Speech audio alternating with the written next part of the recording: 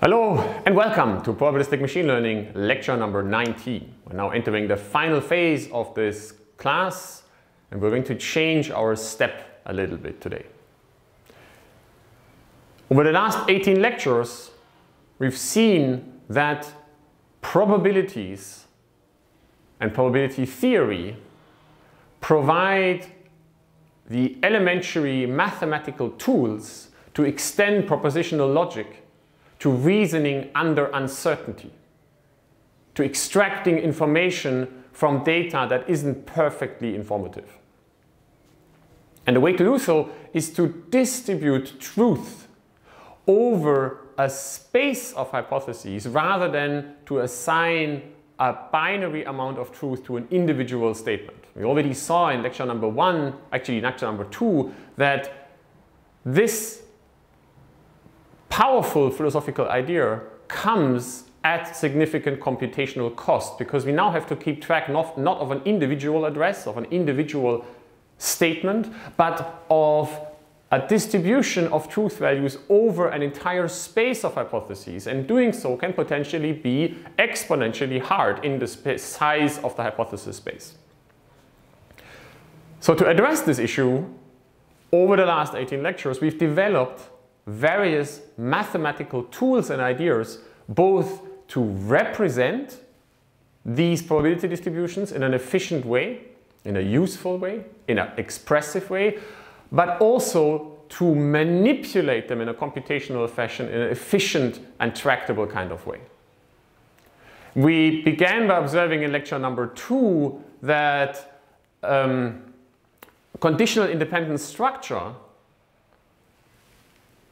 allows us potentially to separate parts of the reasoning process from each other so that we can deal with them in a separate, computationally separate fashion and thereby reduce computational complexity.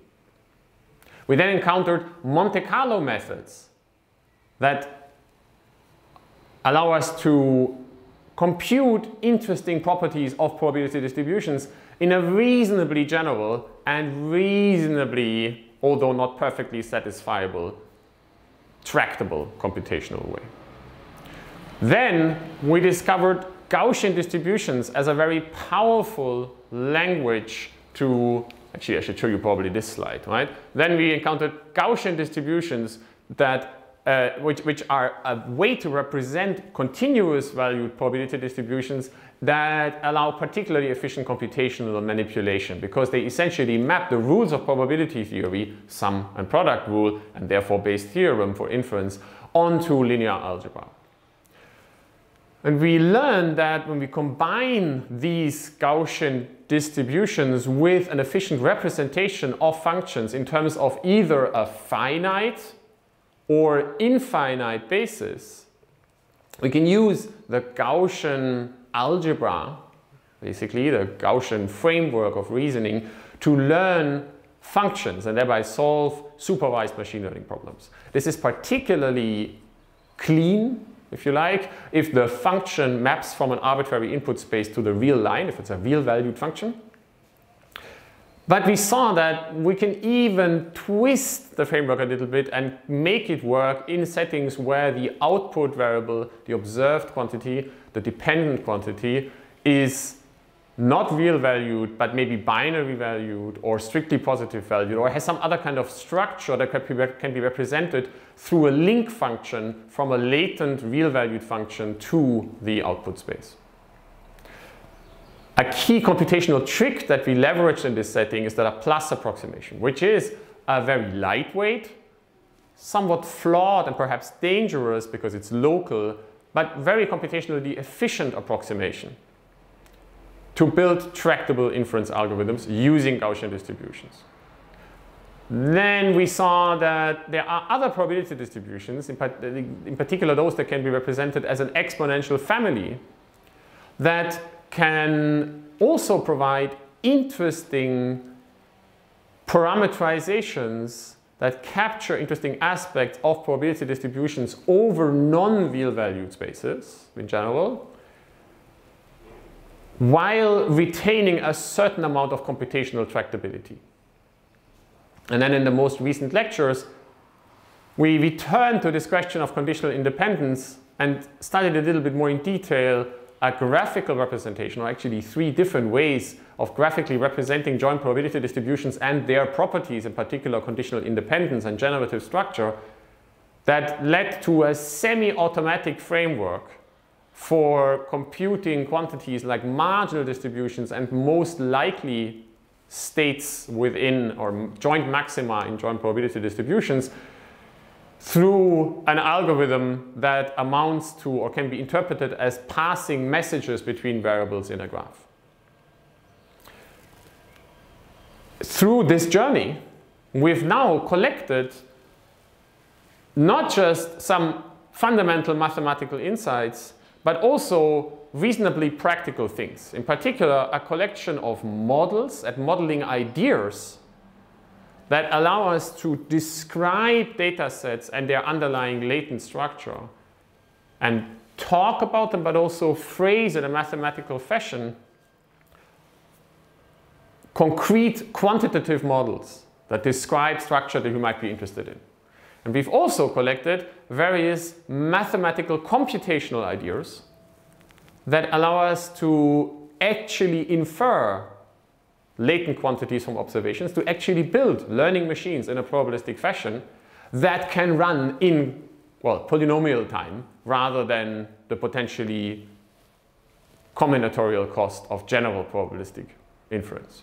And building these models and the associated computational tools was the majority of the work, actually.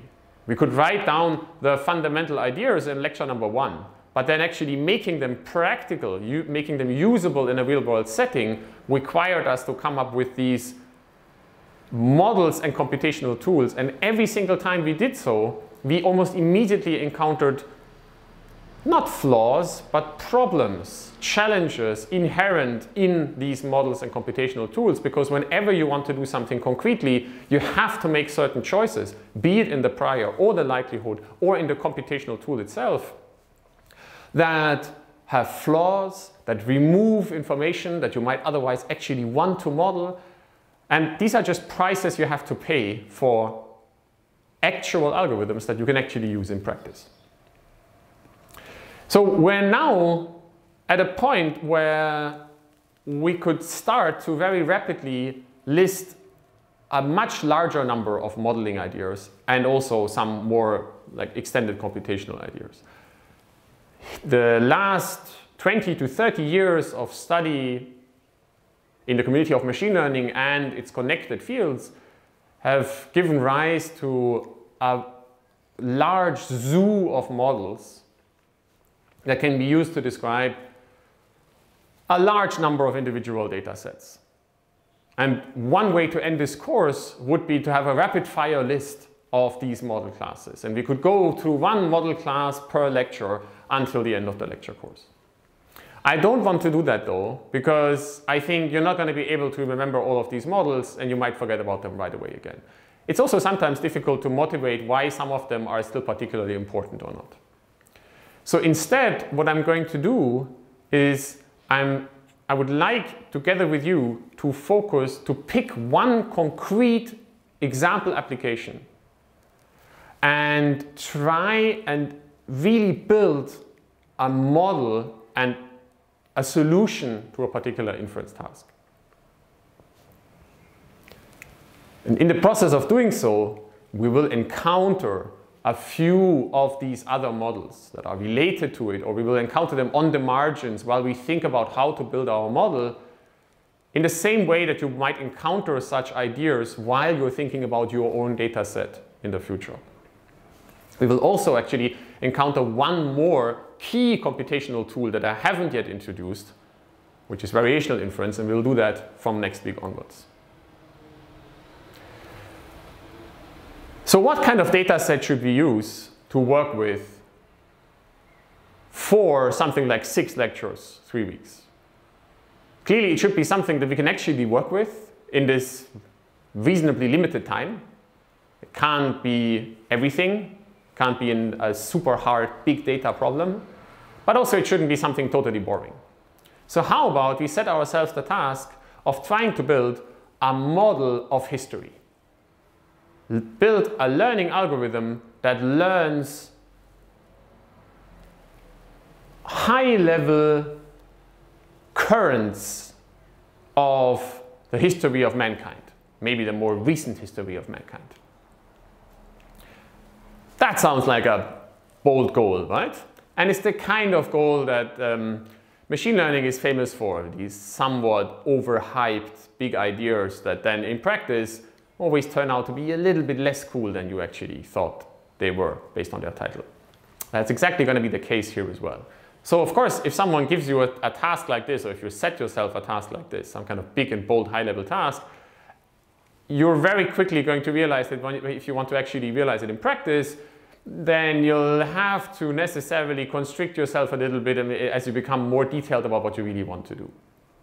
So in particular, if you want to build a machine learning solution, the very first thing you might want to think about is what kind of data you actually have available. And that doesn't just mean what kind of data has been collected by anyone everywhere in the world over the history of time, because that data is not usually accessible to us in a way that we can quickly turn into a Jupyter notebook and just get started with. So instead, we're going to have to find a concrete data set that is available to us, that is easy to parse, and nevertheless contains non-trivial information. And in doing so, of course, we'll have to pay a price in generality, and we'll have to limit what we can actually do with that data set. The data set I've picked for this year and for this part of the lecture course is the collection of speeches given by American presidents once a year called State of the Union addresses. These speeches have been given since 1790, and that's actually the main reason why I want to use them. It's a little bit disappointing, of course, to use data or speeches given by American presidents. This is going to give a certain bias to our model, actually quite a strong bias, because we're basically going to have to deal with American history rather than all of history.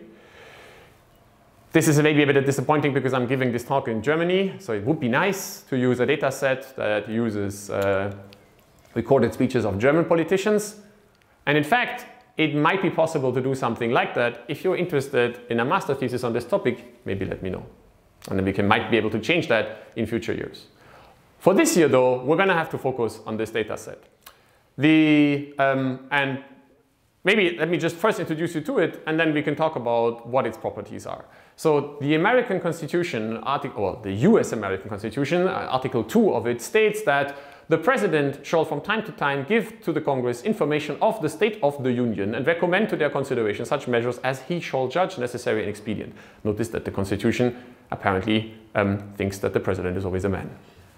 So this stipulation, the fact that it has been in the Constitution of the United States of America, means that this kind of presentation or speech has been given every single year. Actually, in one year there were 2 of these addresses since 1790, and that means we have a continuous set of data that goes back over 200 years, 230 years roughly.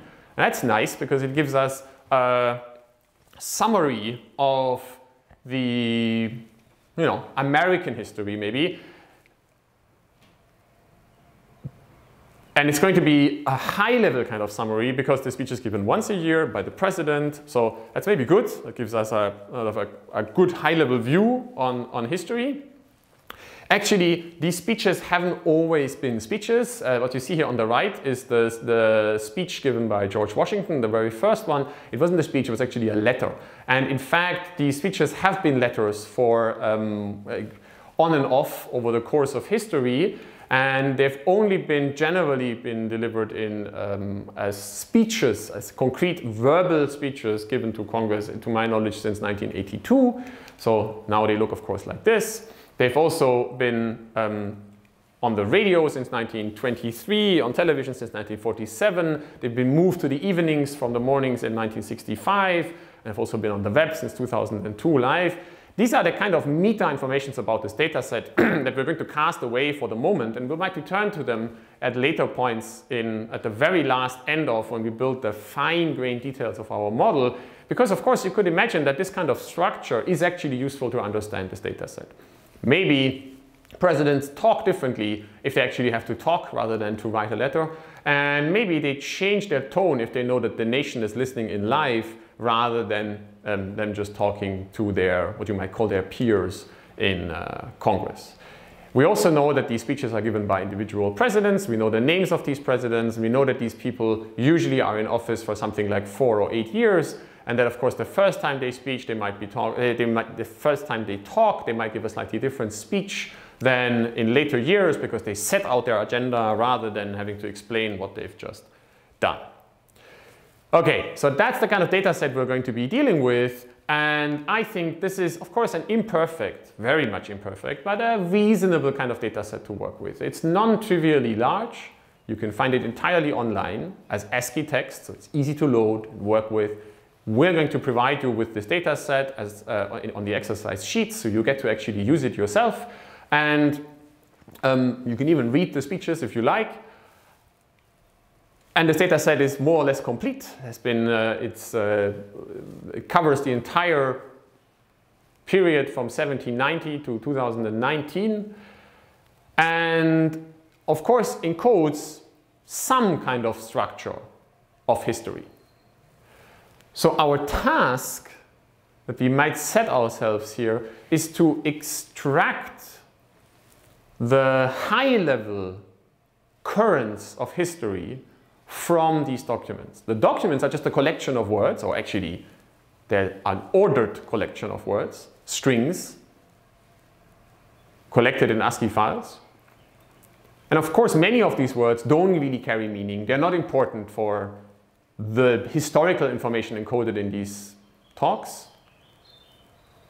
And the words that do encode information also don't encode this information individually by themselves, but by their relation to other words that are in the same text, by their semantic meaning that is encoded in them. And that's the kind of information you and I will try to extract together from these texts. We can already begin to think about what this might mean. And I'm only going to sort of flash this here once, and we're going to think about it a little bit more in a few minutes. This is clearly a dimensionality reduction task. It's a question about extracting a little bit of information from a lot of words. And it's also clearly an unsupervised task, because there is no one, at least for our purposes, there isn't anyone who has gone through these speeches and told us that this and this and this word are important and they only show up there and they don't show up there anymore.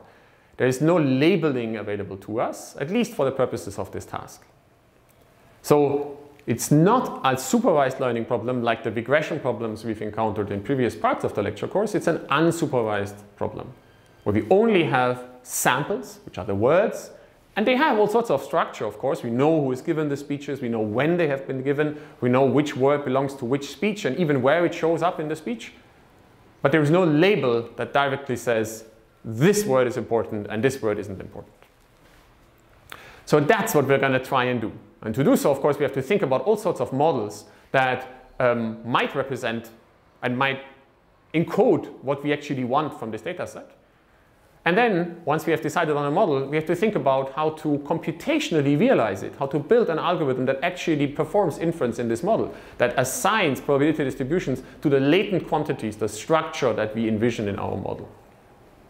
So before we do that, I should put a little bit of a disclaimer here, which I think is important. We're still in a probabilistic machine learning class. It's not a class on natural language processing. So my goal here is not going to be to introduce you to the state of the art in natural language processing. And we're not going to try and build a model that can compete with the best in natural language processing. Nevertheless, my goal will be to build a model that actually captures as much structure as we can in those 6 lectures in which we're going to deal with this data set. The reason I say this is because I want you to understand what to expect from the next few weeks. Next to the primary mathematical and algorithmic content of this lecture course, one of the messages between the lines, a core message between the lines, is that I hope to help empower you to work with your own data sets in the future. Whether it's in research in academia, in science, or in industry, you are going to encode your own, you're going to encounter your own data sets and your own modeling challenges. And when you do, then I hope that this course will help enable you to build your own models and your own algorithmic solutions for them. For these, I use the somewhat corny, admittedly, word craftware. By craftware, I mean similar to craft beer, customized, hand-built, artisanal software, if you like, that addresses specific data sets in an efficient and effective manner. Whenever you encounter a data set in the wild and you start thinking about how to extract structure from it, you immediately encounter a kind of a trade-off where every single concrete step you take to build a model forces you to remove, to ignore certain structure. And that's always a bit painful because it feels like you're doing a disservice to the data and to whoever you're trying to extract structure for. But also you have to do so because otherwise you can't possibly build a tractable algorithm. So the more you know about how to build structured models in a customized way, and the more time you can spend on thinking about how to speed up and how to make the code efficient, the closer you will come to this goal. It is always going to be a little bit disappointing because you will always have to ignore details. But if you're willing to invest thought process and time, and if whoever pays you to do so allows you to do that, then you can usually extract more information, more interesting information, than with a standard solution, and you can also often do so in a more efficient way than if you use a standard solution. And that's maybe actually still an interesting aspect of machine learning next to other parts of computer science, that in machine learning it's not always true that toolboxes that might be available are necessarily the most efficient, even computationally most efficient implementation. They are often quite efficient, but they are not perfect. And they are also often restricting, maybe in an overly strict sense, what you can do with them. So software toolboxes are cool and they're super useful, and the fact that they have arisen a lot over the past decade or so has massively propelled the field of machine learning forward, but they also still come with a relatively restrictive flavor. They only allow you to do very certain things, and if you want to do something that isn't quite what the designers of the software library envisioned, then you basically can't do it. So you have to then implement the code yourself. So please don't be surprised if over the next few weeks I'm going to sometimes spend time on aspects of a model that might seem tedious to you. Maybe they even are tedious, because I want to send a message that sometimes it's necessary to do the tedious work and that it can pay off to do so, because it allows you to do things that you couldn't otherwise do and to do them in a more efficient fashion. All right, so with that, let's end the Sunday sermon and actually start working. So the first time you get a data set, or maybe the first thing you do when you get a data set, I already said in previous lectures, is that you try and extract as much meta information as possible about the data set. So you try to sit down with whoever gave you the data and try to figure out as much as you can possibly know about the surroundings of the data, the genesis of the data. We've already just done that. I mean, in this case, the data comes from the internet, basically, or from the public domain. And in these reflections on the history and the way in which these speeches are given that I just did, I basically provided a little bit of this kind of meta information. Now that we have the data on our desk, let's look at a few more quantitative aspects of the data and try to get a handle on the actual raw data as it sits on our disk, and in the process of that, give a few names to things so that we can talk about them more efficiently. First of all, what's the size of the data? It's actually not a particularly big data set. There are 231 documents in this data set. These are the speeches ranging from 1790 to 2019. That's not 230 because there were 2 speeches given in 1961. I will call that number of documents capital D. That number will show up a lot over the coming weeks. And now each of these documents is a collection of words that were spoken one after the other in sequence. So you can think of the data set as a ragged array where each entry, each row of the array has a varying length, and I will call the length of that individual row of the array ID, where D ranges from 1 to capital D, and it's going to be on the order of a few thousand words. You can check out yourself when you get the data set with your exercises what the exact size is. It varies, of course, from one speech to the next, but it's usually on the order of a few thousand words. And these words, of course, are not they're not arbitrarily varied. There is a relatively finite number of words people use when they speak in English, even relatively eloquent people like most US presidents are. So we will typically actually restrict the vocabulary to a very precise set, and depending on how we do that, we might end up with something from a few hundred to a few 10,000 words, and I will call the number of words that we consider capital V.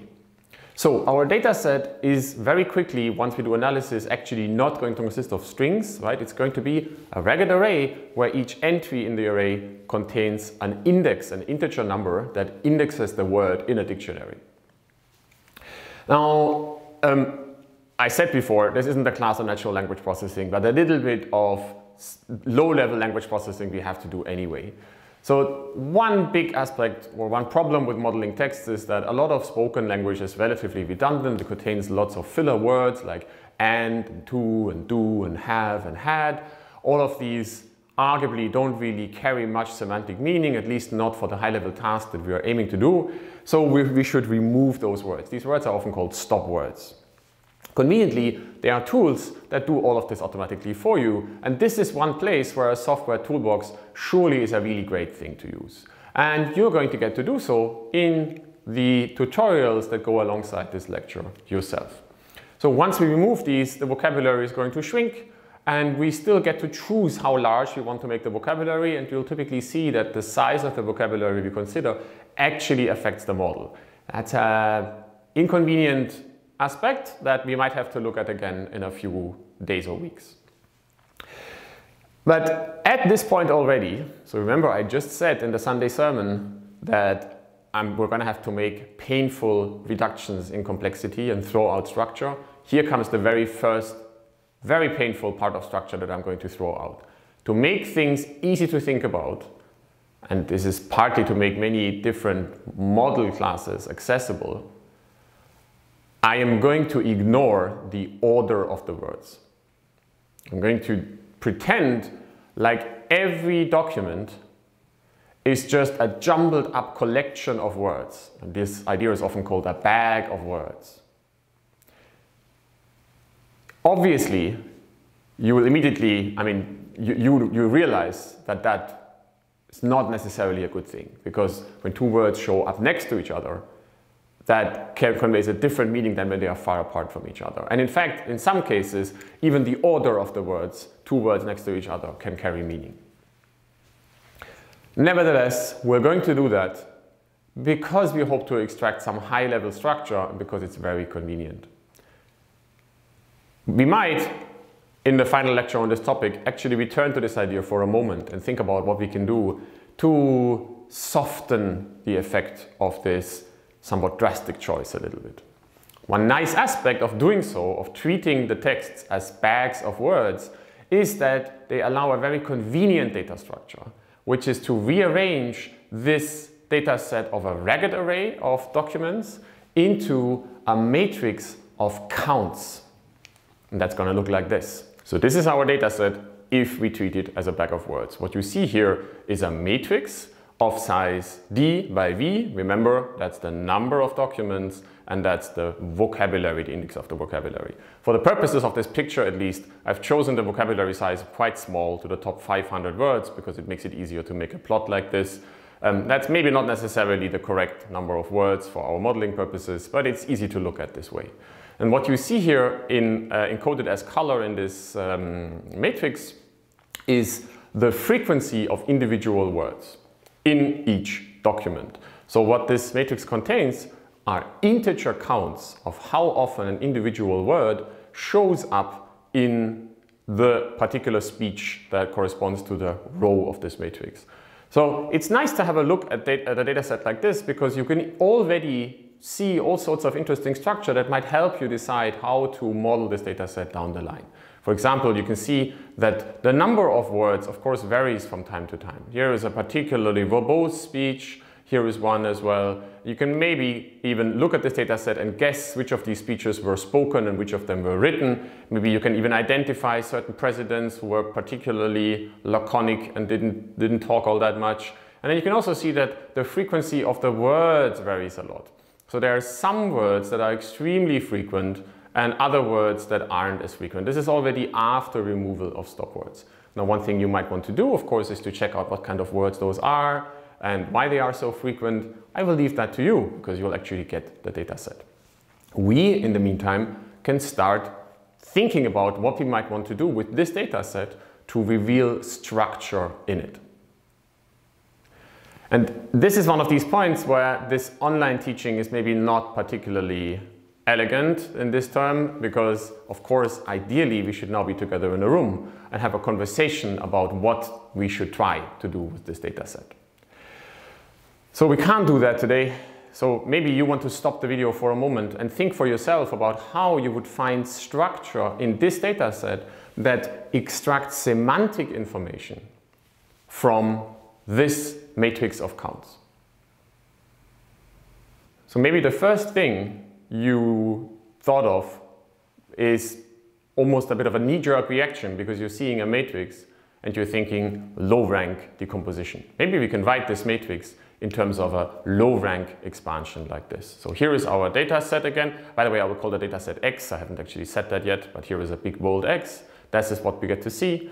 And we might want to model it as some kind of outer product of matrices, or maybe, matrices. Eventually, there might be other objects than matrices, but let's just think of them as matrices already. And that means maybe we want to represent this matrix as a low-rank expression where the D documents are written in terms of capital K topics. I will use the index capital K for this sort of latent dimensionality. And the words are written as K topics as well. So you can think of two matrices, Q and U.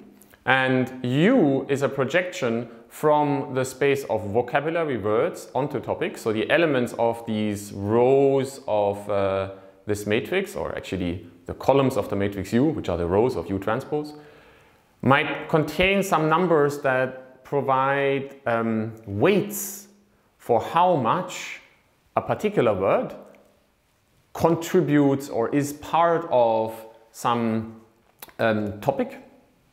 And the matrix Q, the columns of the matrix Q, may contain numbers that describe how much a document consists of a particular topic. If you've thought of low-rank matrix decomposition, maybe you're feeling bad because it seems like it's the only algorithm I know is PCA, but you shouldn't feel bad about it. Trying PCA on a data set is actually maybe a good idea in any case. So in fact, Neil Lawrence recently tweeted that have you tried PCA on a data set is maybe the data scientist's version of have you tried unplugging it and plugging it in again. It's maybe not a bad idea. Of course, we will quickly see that PCA is not going to be the answer to this particular modeling task, because if it were, then we would be finished in 15 minutes and it wouldn't be a major exercise. But maybe it's a good thing to start with this anyway and think about how far we can get with an extremely simple linear algebra algorithm. So I know that many of you, maybe almost all of you, have seen some form of introduction to PCA before. And if it's just by myself in the lecture on data literacy that you might have taken last year. So I'm not going to do the entire derivation in detail again. What I'm going to do instead is I will use this opportunity, as I will for other models as well, to point out that PCA has a probabilistic interpretation. And that actually requires me to do a little bit of the derivation again, or maybe actually I'll quickly rush through the whole derivation of PCA in the classical fashion, and then we can spend a little bit of time thinking about whether PCA also has a probabilistic interpretation. So in the unlikely case that you haven't had a class on dimensionality reduction or on, well, PCA, then let me very briefly do a re-derivation of it so that everyone is on the same page. PCA is a dimensionality reduction technique, an encoding technique. It's the base case, the linear quadratic base case of a larger class of dimensionality reduction techniques which find an encoding from a high dimensional to a low dimensional space. In our case, the high dimensional space is the space of words in the vocabulary, and the low dimensional space is the space of these topics, the latent dimensionality, such that there is also a decoding, and we motivate an encoding by saying we want the sequence of encoding and decoding, the reconstruction of a particular data set, to be somehow good, where somehow is according to some loss function. And this might be done for various reasons. In our case, we want to do it to find structure. And you can see that find structure is already in quotation marks because PCA maybe isn't really meant to find structure. It's meant to maybe reduce complexity, right? To approximate a matrix in a low-dimensional fashion. And we will find, of course, that the structure we find using this approach maybe isn't actually all that exciting. Within this quite general and potentially actually quite complicated class of encoding and decoding, reconstruction, dimensionality reduction techniques, PCA is the grandfather, the basic solution, the ancient solution, which consists of the choice of encoding and decoding as a linear function, so both phi and psi are linear functions, and the loss is a quadratic function. Because quadratic functions and linear functions go well together. So, of course, that still means we have to choose what the encoding and decoding actually are, not just any old matrices, and what the encoding looks like. And the classic way to derive PCA contains, well, maybe two steps. The first one is to just write down a data in some representation, in some form of basis, see what the right encoding is if you know what the basis is, and then to choose the basis, right? So let's first do the first bit, which is maybe the trivial thing. So here's a very quick linear algebra refresher, just so to get your get your mind going again. Here's our data set again. I've now introduced it several times. It contains real numbers. By the way, maybe some observation you might have on the side here is some of you might already have noticed that our data set isn't actually real valued, right? Really, our data set, like this R, should be an n for the natural numbers because we have integers in our counts. And we will get back to that. It's actually an interesting kind of aspect that in a well-chosen representation, and if we wouldn't be doing all of this in Python, which hides the difference between real numbers and integers from us, sort of, by being very agnostic about types, a more strictly typed representation would actually warn us that that's a dangerous thing to do. Maybe if we had a very clean functional language to do data science in, if we wanted to do a matrix decomposition on a matrix of counts, it would tell us, maybe you shouldn't be doing that because there are integers in here, and the algorithm you're going to be using assumes that they are real numbers. But we're working in Python, which isn't a perfect tool, and it hides this kind of interesting type information from us. And for the moment, we'll pretend that we haven't noticed, right? And then we'll come back to it at the end of this lecture. So let's pretend for a moment that our data is actually real valued. Then this is a matrix that's it's a matrix of real numbers. So here's now finally our quick linear algebra refresher. Sorry for the detour. Of course, linear vector spaces can be covered by bases. So let's say the collection of vectors ui is a basis. So a basis means, for the purposes of the next few slides, that these vectors are orthonormal to each other. That's what this equation is saying. And there are sufficiently many of them to span the entire space that we are thinking about. This means that every vector can be represented in this basis by taking the vector, projecting it onto the basis, and then representing it in terms of the basis with some coefficients. By the way, this can also be written in a matrix-like way like this. And when I write bold xd, what I mean by that is a vector that represents one row of our data matrix X. This is a frequent problem that maybe confuses some people, that this is now, I'm pretending that that's a vector, so that's a column-like object, when it's actually a row of the matrix X. It's one document containing the counts for this particular document in terms of the words. This is a frequent problem actually in data science, because the customary format is that data comes in rows in a database or in a spreadsheet traditionally. And so the first index is the datum. But of course, if you want to do linear algebra, we want to think of individual data as vectors, and well, that's just what we have to live with. So what we are going to do is try to approximate this datum xd in some basis, and by approximate I mean that we'll choose a basis, and then we will say that we'll only use a certain part of that basis, a low-dimensional subpart of it. Let's say we use capital K out of the d degrees of freedom to represent the data set, and then we want to embed that representation in the high-dimensional space. How do we do this? Well, here's sort of the classic way to do that. We say that our approximation x tilde d of the true xd is going to be an expansion in the basis, or actually it's a representation in the basis by some numbers that's a vector AD containing elements AD, K, and there are K of these elements. Those are coefficients for our basis vector UK. And then in the remaining bit, in the other V minus K dimensions, we are just going to do a shift for the entire data set. So that's one vector B, which is the same for every datum. Notice that it isn't indexed by D, which is just a shift of the entire data set around in the high dimensional space. Now, if you are comfortable with linear algebra, you can guess what the values for A and B should be that are optimally embedding this datum in this high dimensional space.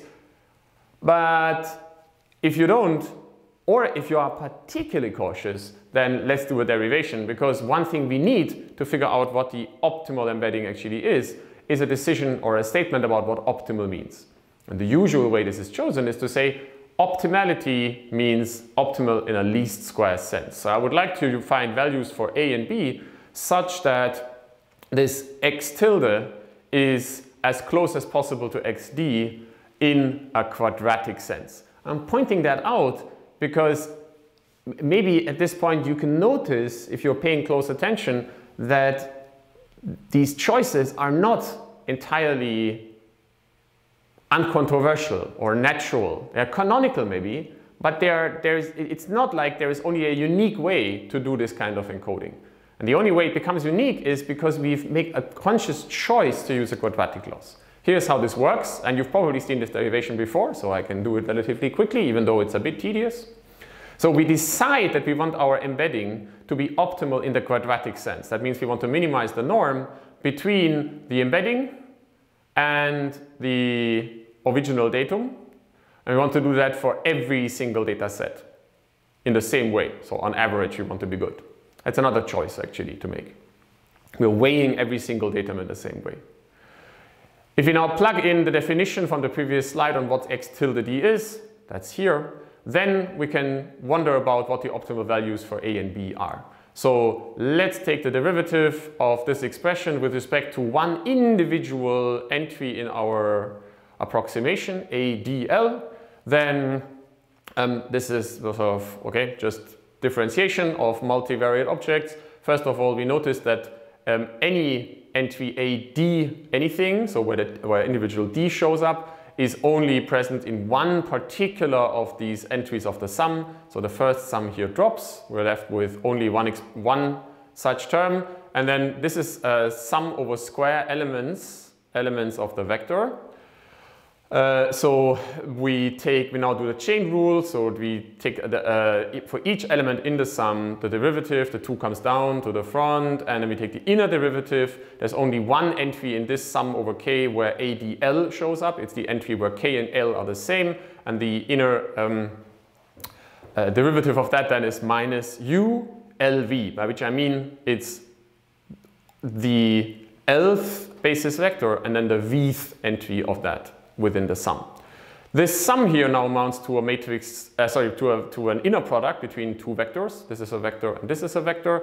And now we use what we know about these basis vectors, which is that they are orthonormal. And that means that this sum here is evaluates to 0 because J here is over different entries, entries that are larger than L. So these, this inner product between these two vectors is 0. Up here, we just get a multiplication of a vector with the corresponding basis vector. And here in front, we use orthonormality to get rid of the sum, and we're left with a single expression. The two d's cancel. If you want to find the maximum, the mode of this expression, then there's a unique choice that ADL should be set to the inner product between XD and UL. Let's write that down here. And the same thing works for B. The minor difference in B is that B applies to every datum because we're shifting the whole data set, so the sum doesn't drop out of this derivative. And other than that, in here, we again do the chain rule, 2 comes down, now the inner derivative applies to this part of the expression. Now we use orthonormality again. This bit here remains in front, but now there's still a sum over D because it hasn't gone out. This here value is to 0 because the inner product between these two basis vectors is, any of these two basis vectors is 0 because L is now larger than K. And here we're left with one element of the sum, which just gives us BL. The 2 cancels, we can rearrange, and we find that the entries of B should be set to the entries of the, well, okay, so these ULs do not depend on D, so we can take them outside. And what we have here basically is minus a sum over all the data divided by D. So that's an empirical average, the data mean, the empirical mean of the data set. Let's call that X bar, actually I've defined it up here, and then we can write B as the projection of that data mean onto this individual basis vector Uj.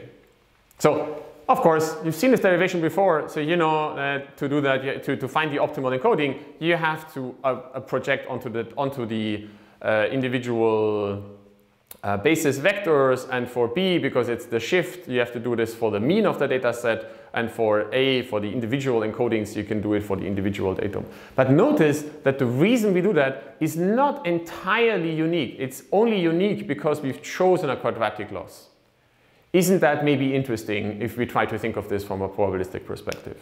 Now, the other bit, the second part of the derivation is once you've decided how you will encode, once you have the basis, is to choose the basis. To say what should the basis be in which we do the expansion. And the way to do that is, and again, that's a little bit of tedious math, but it's actually all relatively easy, is to basically find out that what we're doing here is related to the sample covariance matrix. To see that, we consider this term that was on the previous slide, the difference between encoding and true datum. We plug in what we just found out about what our encoding is, that's in here, and we write the data set in the basis. That was on the first slide on this, so that's, by first I mean this slide. Then this first sum here, we can order, we can give, split it into 2 parts. First a sum from 1 to k, and then from k plus 1 to v, so that we have similar terms to over here. We notice that the first 2 parts are identical, of course, because we are expanding in that basis. So the only difference between these 2 expressions is the name of the summation variable, the index, L or k. Everything else is the same, so they cancel. And back here, there is a difference because in one case we are projecting the individual datum onto the basis, and in the other one we project the mean onto the basis. So that's really the price we pay for our embedding. It's the difference between the individual datum and the mean. And the mean, interestingly, arises from minimizing quadratic distances, right? If we weren't minimizing quadratic distances, there would be another estimator that shows up here. Not X bar, but something else. I'll leave it to yourself to think about what kind of estimator might show up there. So these are the only 2 parts that are left. Now this sum is over the same entries. They go from k plus 1 to v. That means we can take the sum out here, use the distributive law to rearrange the, the associative law to rearrange the terms. And notice that we can now think of our loss, our j, which is the square norm of these expressions, as, by plugging in what we just found, a sum over the over terms that, well, I mean, what's the easiest way to say that? Well, we can just think of this as, well, I'll just tell you, right? We can think of it as a trace of the eigenvector, oh, sorry, not the eigenvectors, oh, sorry, no, just basis vectors, uj, I'm giving away the trick, the basis vectors uj onto the sample covariance matrix. So S is this matrix. It's the average of the outer products of the distance of the individual data from the sample mean.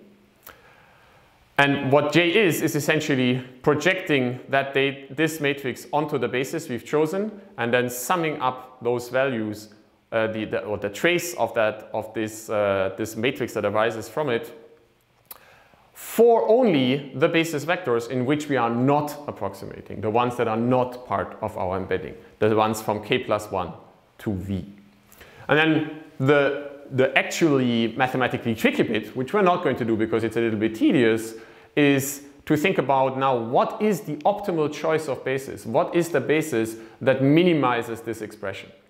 And intuitively, it's maybe clear what you should do. If you think of the eigenvalue decomposition of S, so a diagonalization of S, then the way to minimize this expression is to find an orthonormal set of vectors U which are equal to the eigenvectors of S, and then choose the order of those vectors such that they are ordered in descending order by the size of the eigenvalues. So that this expression here is a sum over as small a set of numbers as possible. It's the smallest eigenvalue. So to maximize minimize our reconstruction error and maximize the quality of our embedding, we embed according to the largest variances, the eigendirections of the data set in terms of its covariance matrix with the largest eigenvalues. Again, this isn't really a proof, but it's maybe intuitive, right? If you think of your data set, it has some principal axes, and we're going to embed in those axes that are the largest and remove all the small dimensions, which you might think of as noise. Now, even though this seems like a mechanical process, we've made interesting choices along the way. We've decided to use linear functions. We've decided to use a quadratic loss. And quadratic losses have all sorts of interesting structure, and you will already know from previous parts of this lecture that they are connected to certain kinds of probabilistic models. If you're not getting yet, or if you're not catching my drift yet, then you'll get it in a second. If we choose this basis, then we can express what the reconstruction error is. It's going to be the sum over the smallest eigenvalues from k+1 to v of the covariance matrix of our data.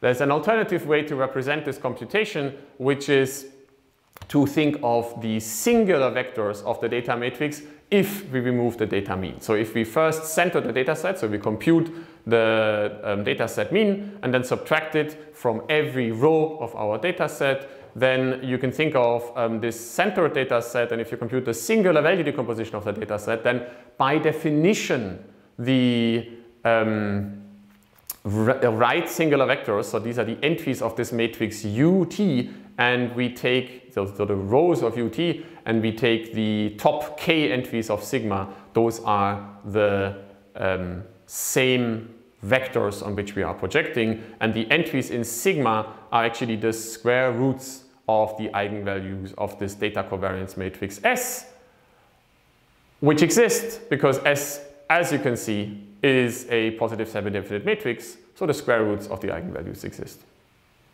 So yes, you've seen this derivation before, but have you ever thought about what this quadratic approximation or this quadratic loss function actually encodes?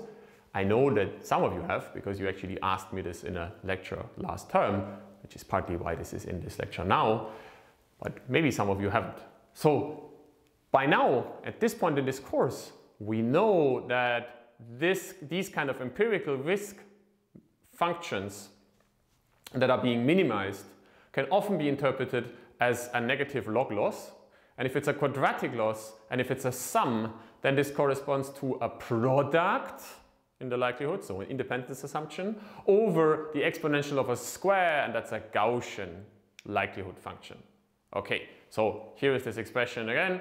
We can think of J as a negative log likelihood function, at least up to scaling and shifting, because those shifting by something that doesn't depend on x doesn't shift the location of the minimum, and the scaling by something also doesn't shift the location of the minimum. So our likelihood function is is probably the exponential of that, so it should be a product over individual terms that are Gaussian individually, and they have some kind of scale, some kind of variance, which isn't present in the expression for J because we're only minimizing it, so it doesn't really matter what that scale is. But once we write down our likelihood in a probabilistic fashion, we are forced to give a name to this quantity and call it the variance. This is the way in which probabilistic analysis forces people to explicitly state their assumptions. We're actually not the first people to make this kind of observation, of course not. It was maybe first made by Tübingen and Bishop in the late 90s, and there's a parallel publication around the same time by the wonderful Sam Roweis, who unfortunately is not with us anymore.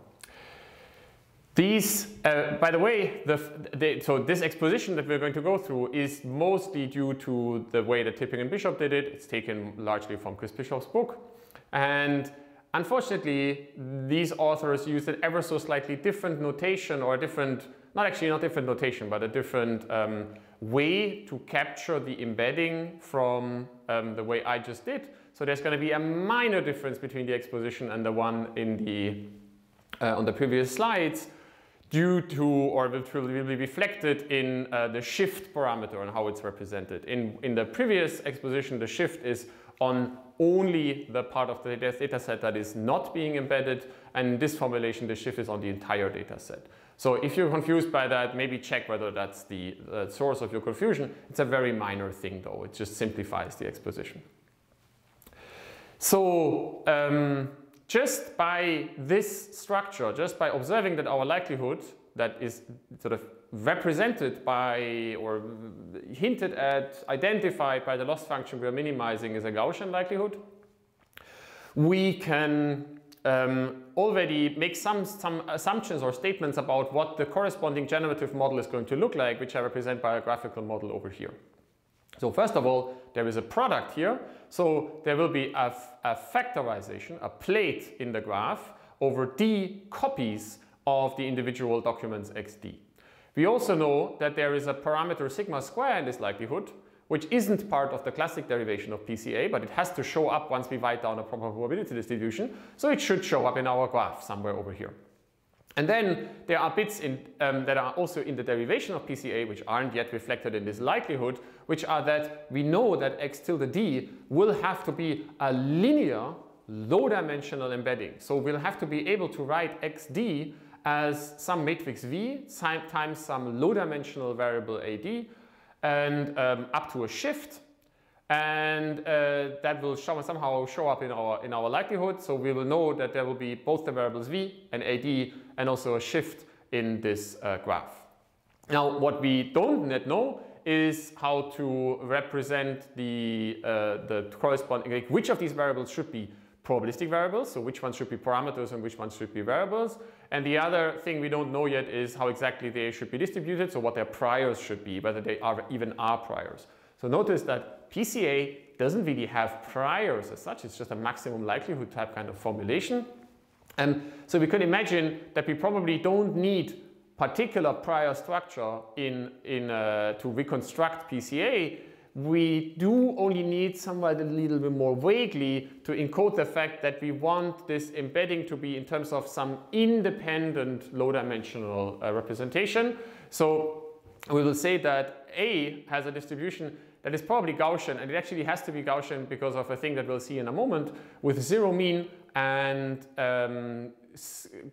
isotropic scalar covariance in its k-dimensional space. This choice is basically arbitrary. If we choose a different covariance here, then it'll just affect the implicit definition of the embedding V by itself. So if we don't do that, then if we don't want that to happen, then we just choose this covariance to be 1. And we assume that this shift epsilon, that this kind of measurement noise, right, that clearly has an interpretation as a measurement noise because we're thinking of the true data as the embedding plus a shift plus some error.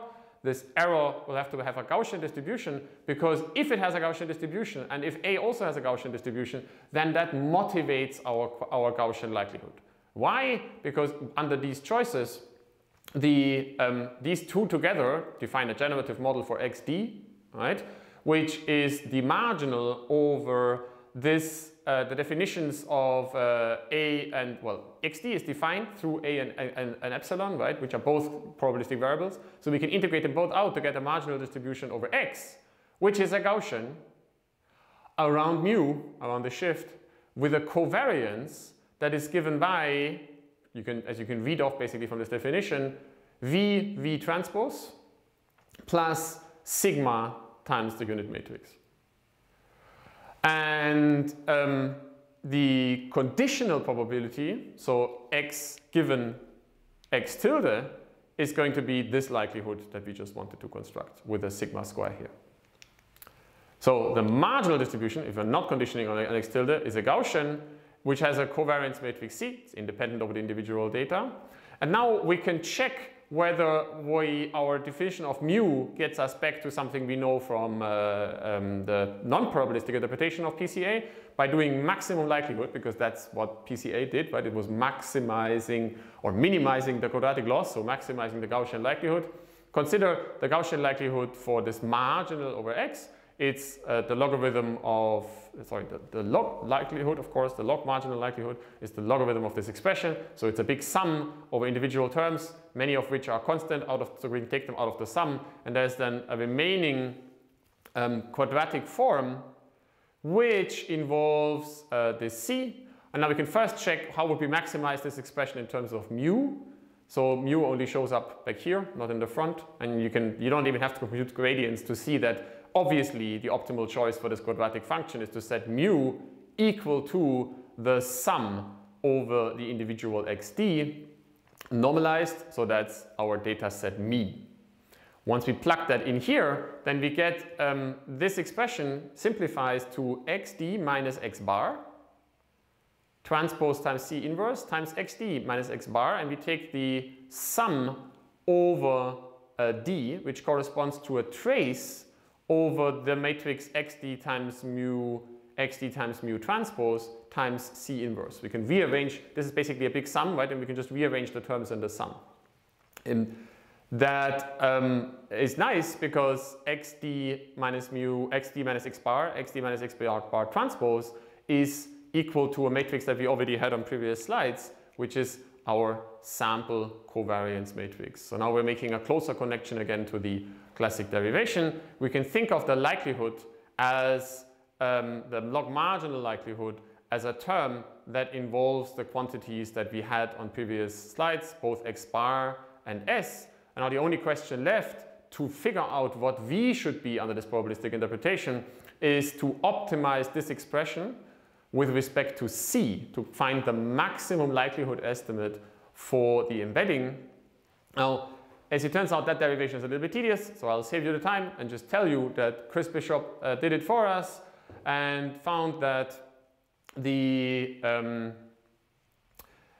maximum likelihood solution for V is essentially the one you would get from PCA, which is the first k right principal eigenvectors of the data set, which are called U, as on previous slides, multiplied with essentially the eigenvalue, so lambda contains the eigenvalues of the data covariance matrix S, corrected up to this sigma, and this is due to the fact that we are now thinking of mu as a global shift of the data set rather than a shift only in the embedding space, and then an arbitrary rotation R, which can be chosen any way you want because it doesn't affect the, well, if you apply it, then it basically just corresponds to a rotation of the latent representation A, which is spherically symmetric anyway. So any arbitrary spherical rotation is not going to, it's just going to change the interpretation of what the individual terms A are, but it doesn't change the outcome of the embedding. So this is sort of arbitrary, and it's a natural choice is to just set it to the unit matrix, but you can set it to more or less anything else. That also gives a corresponding value to sigma square, and it's the sum over, actually it's the average value over the smallest eigenvalue, the v minus k smaller eigenvalues, and that gives an interpretation to PCA that we maybe couldn't read off so easily from the non-probabilistic derivation.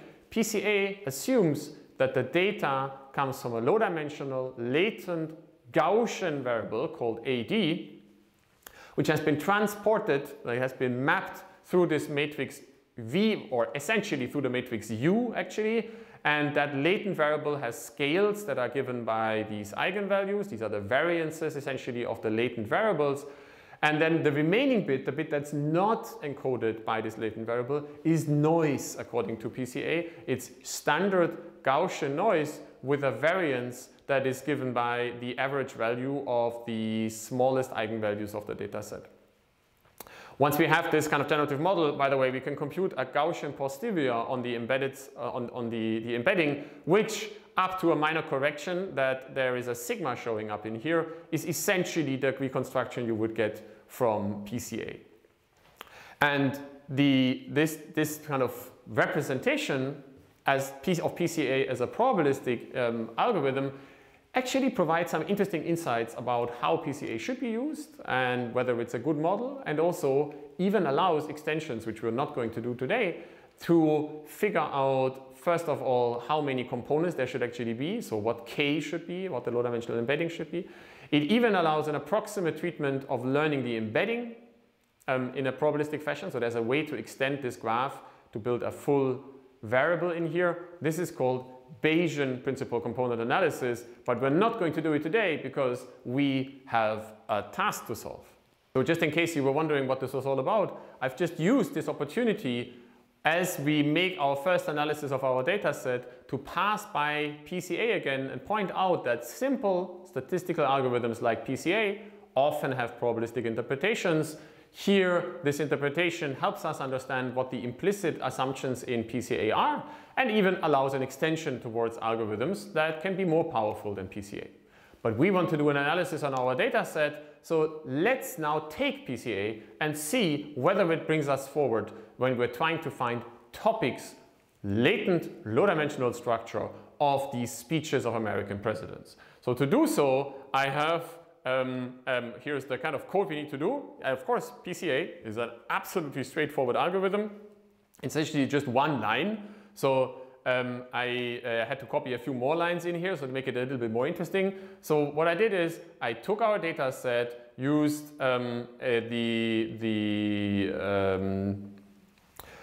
tokenizer and toolboxes that we're using, that you're going to be using in the exercises, to extract the word counts.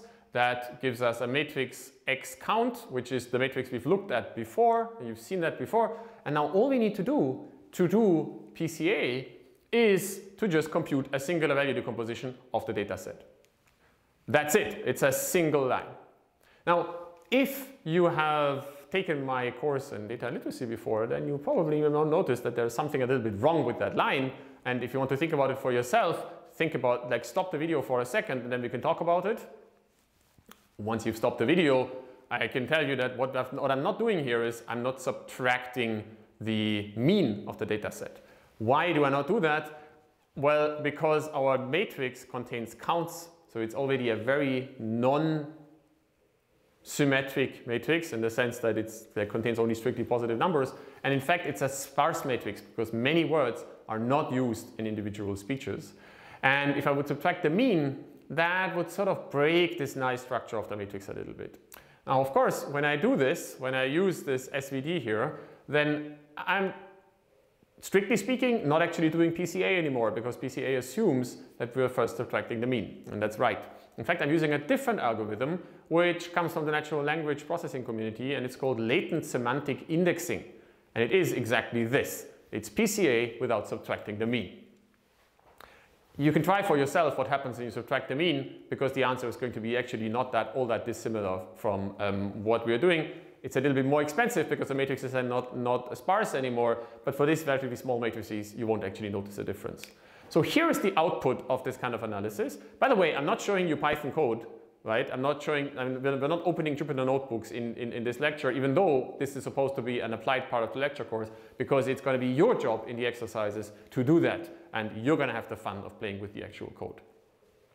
So this is the output. So the code on the previous slide produces these kind of matrices. So this is Q, this is U, and these are the singular values in between. So U is going to be our embedding. This is the matrix that we might want to use.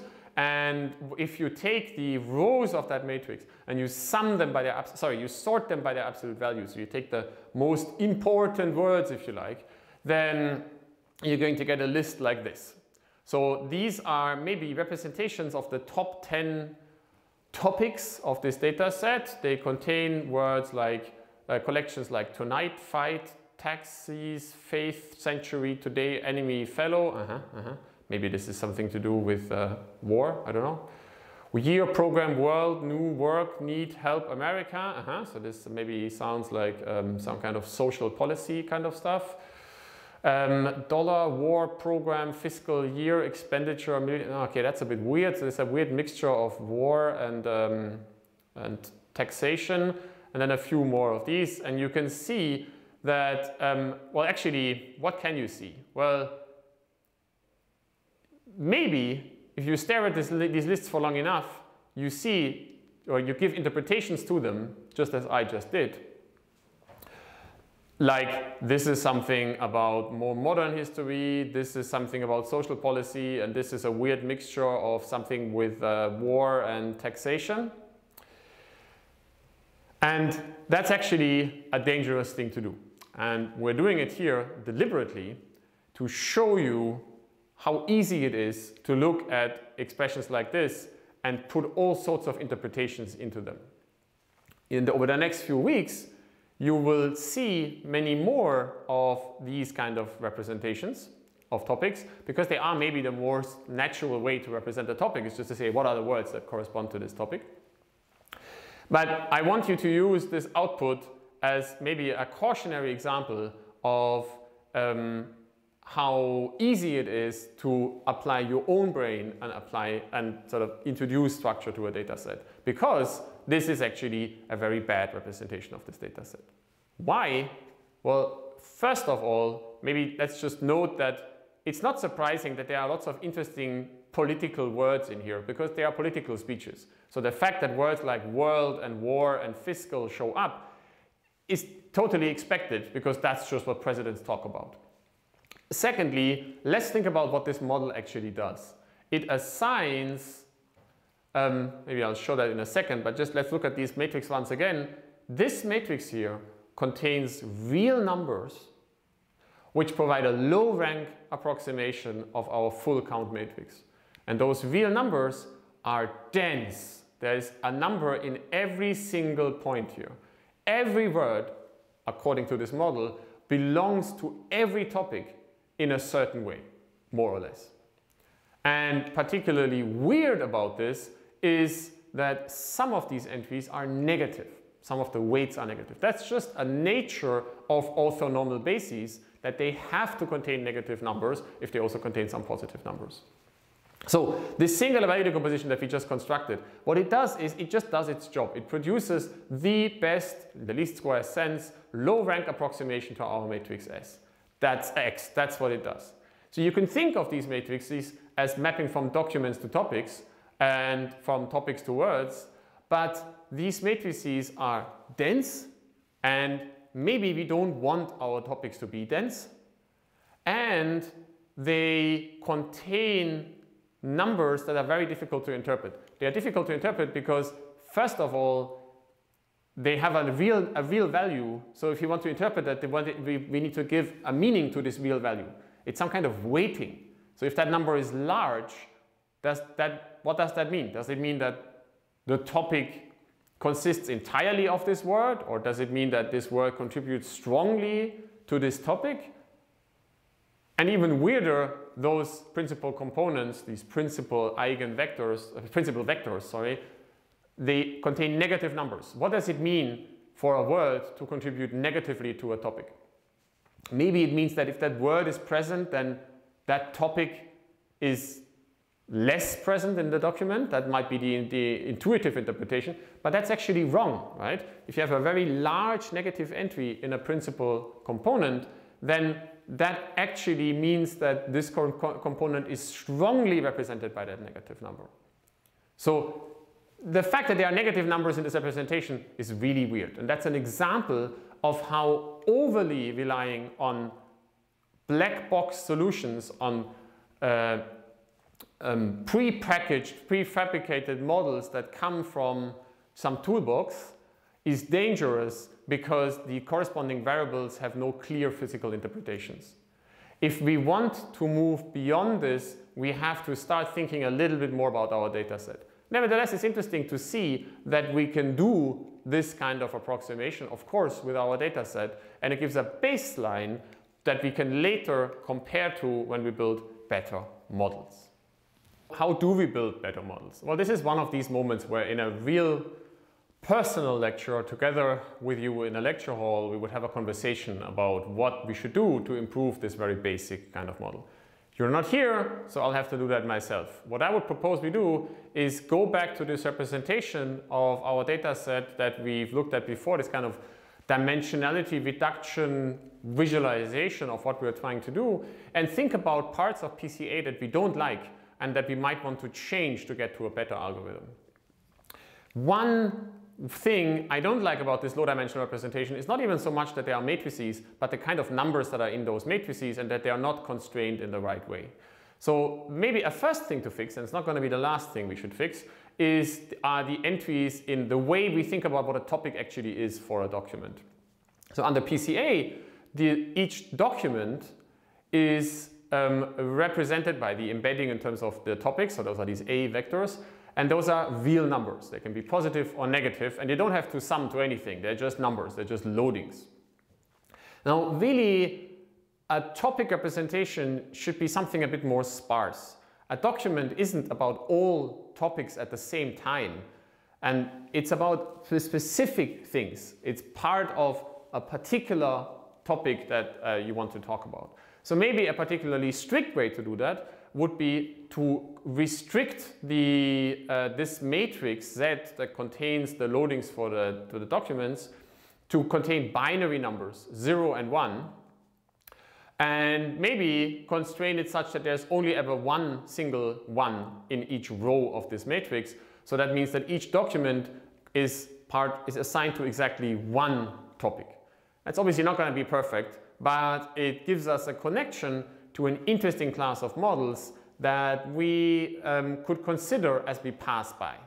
Which is, so let's just, for the remainder of this lecture actually, assume that what would happen, just think about what would happen if we would set this matrix such that each row contains one and only one, and everything else is 0. This idea is connected to a particular class of machine learning algorithms that are called mixture models, and they are unsupervised generative machine learning models. What do I mean by that? Well, let's make a quick connection back in time to when we did Gaussian process classification. Back then, I showed you a picture like this and said, if this is your data set, how do you classify it into two parts? So this is a supervised problem where we have labels on data, and back then we saw that we can solve this supervised problem in a discriminative fashion by basically drawing a line through here. And this even works if the data set is not linearly separable, then we can learn non-linear decision boundaries that separate one class from the other. But back then already I showed you that real-world data often look like this, even if they are labeled. So these are actually the two first principal components of these images of fashion items. And you can see that here maybe you don't want to think about this kind of class separation problem in terms of some discriminative surface, because it's clear from just looking at this data set that there's some underlying generative structure. It's not like certain regions in this domain create a particular image. It's that the images create a certain distribution over the pixel values of these classes, and they might overlap. And also, so in the overlap region, it's just harder to take a decision, and really we should just be uncertain because we really don't know. And also in these regions far outside, far away from the data, maybe we shouldn't really predict anything either because they are not part of any of these two classes. It's not like one of these two classes is more likely or is the correct one. A point out here is just neither a pair of trousers nor a sweater. So to describe such models, such data sets, we might want to use models that are of the type that I just sort of hinted at. If I give you a particular datum, so this could be now, instead of the pixels of one of our documents, it could be a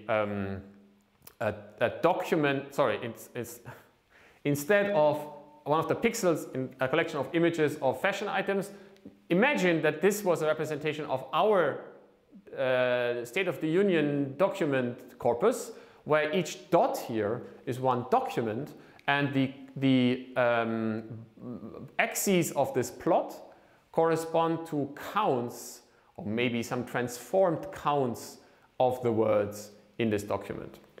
And then one could say that maybe depending on which kind of distribution one belongs to, this could be one class of topics that belongs to one class of documents that belongs to one topic, and this could be another class of documents that belongs to another topic. Of course, the problem we have is that we don't have colors to these pixels. We don't have to these dots. We don't have pre-assigned labels. So what we would need is an algorithm that takes such a data set and invents labels to these dots, colors for the dots, that are somehow explaining the structure of this data set. One very prominent class of such models is a mixture model. In fact, it's usually a Gaussian mixture model. And these models tend to be introduced with more simple data sets, low-dimensional data sets, like this one. This is a very famous one. It's recordings of the duration and intermediate break between eruptions of a famous geyser in Yellowstone National Park in the US. It's called Old Faithful. It's a geyser that erupts roughly every hour and then actually spouts water for about 2 to 5 minutes. And there's a famous data set that was collected well, actually the data there have been recorded for a long time already by the National Park Service in the US. And there was a data set released about them in the 1990s that looks like this. And you can clearly see that this kind of data has structure. There are basically two clusters here. And these Gaussian mixture models are clustering algorithms. Algorithms that basically take such a data set and invent an explanation for it by saying, well, there are probably two different ways in which this data set is created. There are two different clusters, one and the other, and I can assign labels to these individual data points and push them into one cluster or the other. The way they work is that they assume that this data set is generated in a generative fashion. So there is some kind of, well, it's a generative assumption, but actually it has a causal interpretation as well. Even though we should be careful to assign causal interpretations to generative models, we can still use them if they are meaningful. So the explanation is that what happens is that some causal process first decides which of the clusters we belong to. And then once we know what cluster it is, it draws from a distribution for each cluster separately. So this cluster up here has a distribution that looks like this. There's some kind of blob over here. And this cluster is some kind of blob of data over there. So if I would tell you which label, which cluster identity belongs to an individual datum, you can then produce a much more precise kind of generative distribution for each datum. Here is a mathematical representation of this, and here's a graph for it. The mathematical representation says that every datum is produced independently if you know what the class label is. And it's produced in the following fashion. We first draw a class label, let's call it ZD. So Z is a discrete variable, so it's a vector of length k that contains exactly one as an entry, and all the other ones are 0. And we draw this label from a probability distribution. Let's call it pi. So that's a bunch of numbers, k numbers that sum to 1 and that are larger than, that are non-negative, larger or equal to 0. And then once you know what the class label is, you can then draw conditionally on the class label datum, the x's, from a particular distribution. And that distribution might have parameters. Let's call them suggestively mu and sigma, because in a typical way these models are designed, these generative probability distributions are Gaussian distributions. So here is an explicit way of creating this, turning this structure into a probability distribution. You'd first take, you first draw the class label. To do that, we just draw from a multinomial distribution, right? So draw our binary vector set dk.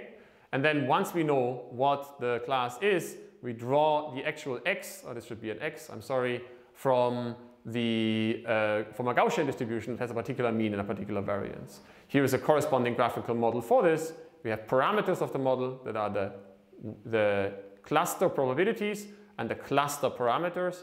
There are k of these, and this is a vector of length k.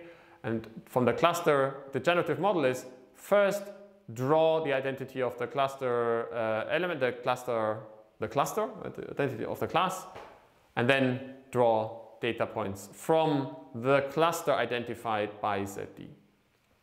Now, we're not going to talk much about how these algorithms work because they're actually not ideal for our data set.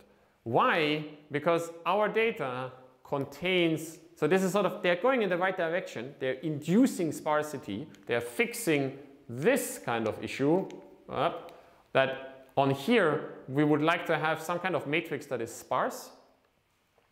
But Gaussian mixture models at least don't really fix this issue here, which is that the topics, of course, shouldn't really be real valued. Words are drawn as integer counts in our data set. Here's our data set again. I've already shown you this matrix up here.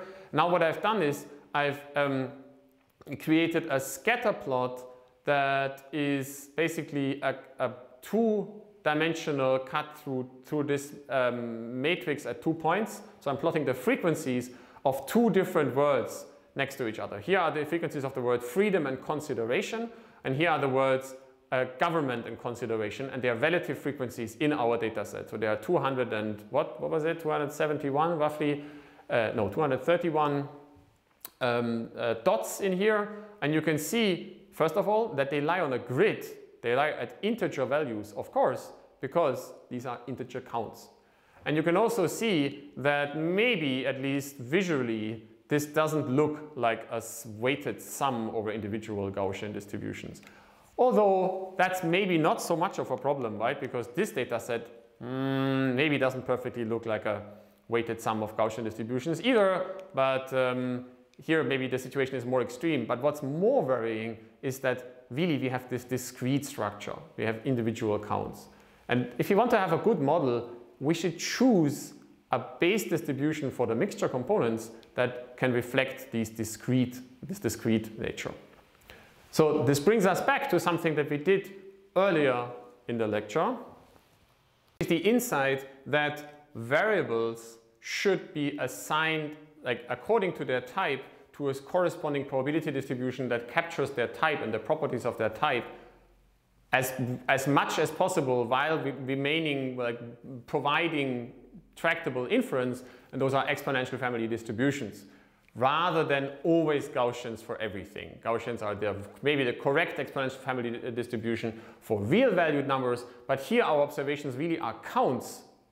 And so maybe we should represent topics by a distribution over counts, and that's a probability distribution. And that's actually the final slide of today's lecture. We maybe want these topic word distributions to be distributions rather than a map from words to topics that contains real numbers. Because then we can think of a generative process for our documents that says, if I tell you what topic this document is talking about, I can then draw the counts for this matrix by drawing the words with the right frequencies. Maybe that's what a topic is. It's a certain frequency of words showing up, at least in terms of a bag of words model, of course. We've already thrown out all grammatical structure from our sentences. So maybe what's left in terms of semantic structure is how frequent individual words are, and those might be represented by the topics. If we do so, then our matrix, which I now call pi, I've switched the notation actually because we are really explicitly now saying these are data types that correspond to these counts, that create these counts, generative objects for these counts. Then the idea of a mixture model would amount to saying these are draws from a probability, right? Draws from a discrete probability where we see an individual one showing up as saying this document has been drawn from this topic. But if we're already at that point, then maybe we can be a little bit more general and say actually a document topic is not represented by an individual draw, it's actually represented by a probability distribution itself, which means that the individual document should maybe be part of several topics at once. The other way around. An individual document should contain several topics. It should talk about several topics because, of course, that's what the American presidents do when they go up and talk to Congress. They talk for a few minutes about one thing and then for a few minutes about another thing and for a few minutes about a third thing, and then they are done. So a document is really a collection of topics where the topics make up corresponding amounts of the time, a certain fraction of the overall volume of the speech. So those fractions should be represented by probability, so that these are numbers between 0 and 1 that sum up to 1, right? Fractions of the overall time. That's the kind of model we would want. So we're going to build that model in the next lecture. We're going to end on this. What we've done today is we've collected an interesting data set, at least arguably so. We've started to look at it by first applying a very simple toolbox solution called PCA to it, and that gave us an answer. That answer, though, is unsatisfying because it comes in the wrong data type. It comes in terms of real numbers and linear maps from the space of documents and words towards the low-dimensional space. Apart from the reason why this is, we could read off from building a probabilistic interpretation of principal component analysis, or actually latent semantic indexing, which is the related topic in the related concept in natural language processing. We saw that PCA can be interpreted as assigning a latent Gaussian belief over latent variables and a linear relationship between these latent variables and the external space, the observable space. And this is perhaps not what we want to phrase when we talk about topic distributions, because topics are not points in a real vector space, but instead they are discrete objects, discrete choices to talk about a particular thing, rather than a smooth space in which we're moving around. And also, the topics themselves are not just linear weighted representations of words that have positive or negative numbers. No, they are reflected in the text by the frequency with which individual words show up in a discrete fashion. So the right data type for this kind of generative process is a discrete probability distribution, not a continuous valued, continuous support distribution like the Gaussian.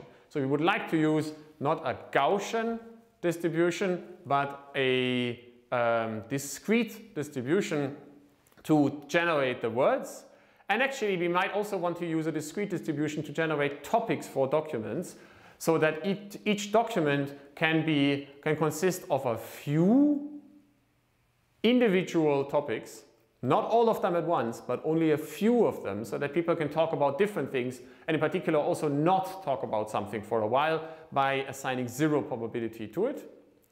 And so that each document can consist of several different topics rather than just one. The challenge that remains for us, and that we are going to address in the next lecture, is to phrase this kind of observation more precisely in a mathematical or a probabilistic generative model, and then, and that's the bigger problem, come up with an algorithm to actually do inference in this kind of model, because the algorithmic question, as I've now said several times, is always the real challenge when we build probabilistic models. We will deal with all of these issues in the next lecture. I'm looking forward to see you there, maybe right now.